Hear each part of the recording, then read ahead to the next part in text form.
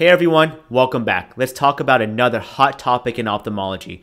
Are these blue light blocking glasses protective for your eyes? Let's find out.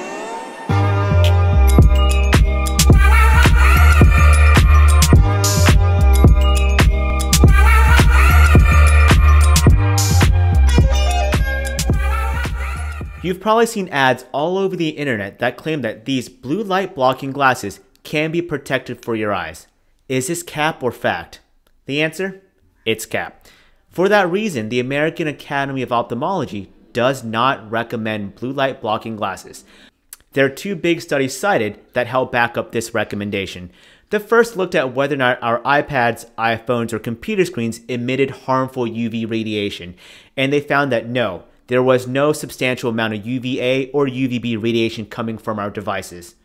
The next study assessed whether or not these blue light blocking glasses can help minimize digital eye strain. And the answer is also no, it doesn't. That being said, there are ways to minimize digital eye strain. What I always recommend is blink. Dry eyes is commonly linked to digital eye strain. 2. Think about the 20-20-20 rule. Every 20 minutes, take 20 seconds to look at something 20 feet away. Lastly, think about ergonomics. Adjust the brightness of your screen. Try using anti-glare screen protectors and adjust your computer height so it sits just right below your eye level.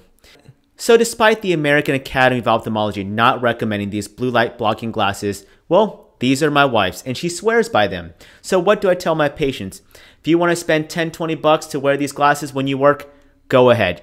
Just don't expect to see a clinical benefit. Anyways, I hope you found that helpful. We'll see you next time.